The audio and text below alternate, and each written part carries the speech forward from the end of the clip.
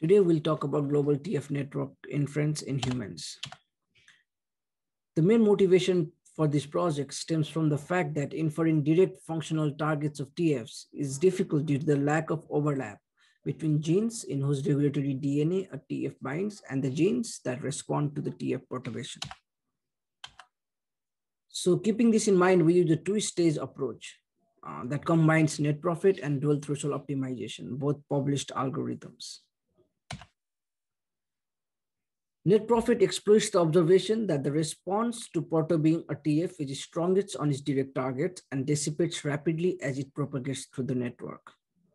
DTO builds on the idea of picking a threshold pair for binding data and perturbation data instead of picking arbitrary threshold for each data sets to generate most significant overlap of genes. Both these algorithms claim to capture the direct functional targets of TFs.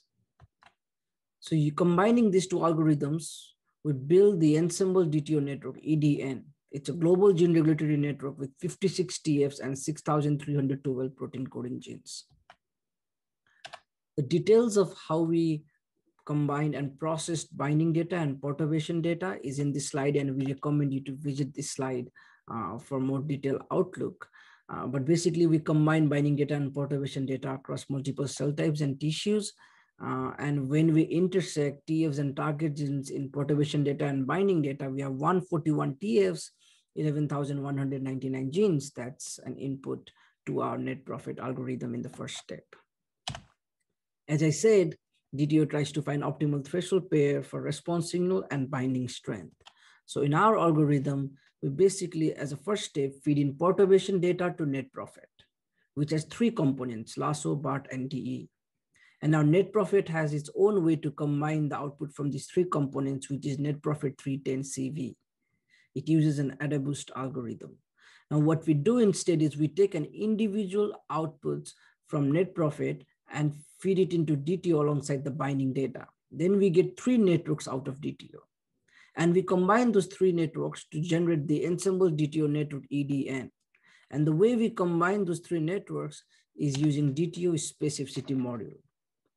The basic idea of specificity module is to test if the overlap in the DTO between binding and perturbation evidence for the TF is specific to that TF. So we sequentially replace the perturbation data of the TF of interest with the perturbation data of 100 other TFs. We run DTO on all 100 pairings and find percentage of pairings that have more significant p-value and effect size than the true pairing. We do the same process with the binding data, and while we merge the network here, in case TFs overlap between individual components of DTO output, we pick the TFs that have low percentage of false pairings that perform better than the true pairing. And that's how we get the Ensemble DTO network. And we compared our network with two matrices, gene ontology enrichment and protein-protein interaction from StringDB. The graph on the left shows our gene ontology evaluation result. The first graph shows the results on the median negative log P across TFs in each network, where log P value for each TF is from the most significant Go term for that TF. We see that EDN performs better than Marburg. It's a global Marburg network combined from 32 tissue-specific networks and filtered for TFs and genes in our perturbation dataset. We also check for mean binding support for the genes that overlap with the most significant Go term across TFs. The goal of this evaluation is to check if the most significant p-value for the TF is partly due to indirect targets of TFs.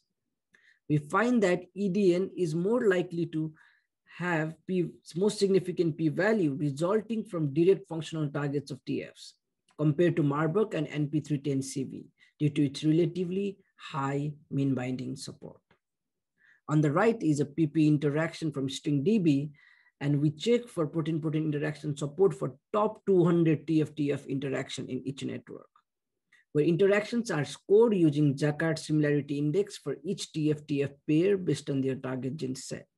We find that Marburg performs better than EDN and NP310CV for top 60 interactions, but EDN performs better or similarly to Marburg as we look at more interactions. The result on both graphs show that our ensemble DTO network performs the best overall across two metrics that look for biological relevance of the networks. So we basically created the ensemble DTO network that combines the net profit and DTO algorithms to reconstruct a direct functional global gene regulatory network. All individual components of DTO output are merged using DTO specificity module, which we believe for the filters for indirect targets of TFs and other false associations. Our network performs well according to Go enrichment, where it outperforms Marburg, protein-protein interaction support, where it performs similarly to Marburg. And we believe our focus on capturing direct functional targets of TFs through multiple stages where we combine net profit, DTO, and DTO specificity module resulted in good performance. Our small network is already showing promise in terms of evaluation with metric that test for biological relevance of network. So we plan to integrate more perturbation data covering a diverse range of cell types, tissues from both bulk and single cell RNA-seq datasets to improve the generalizability of our network.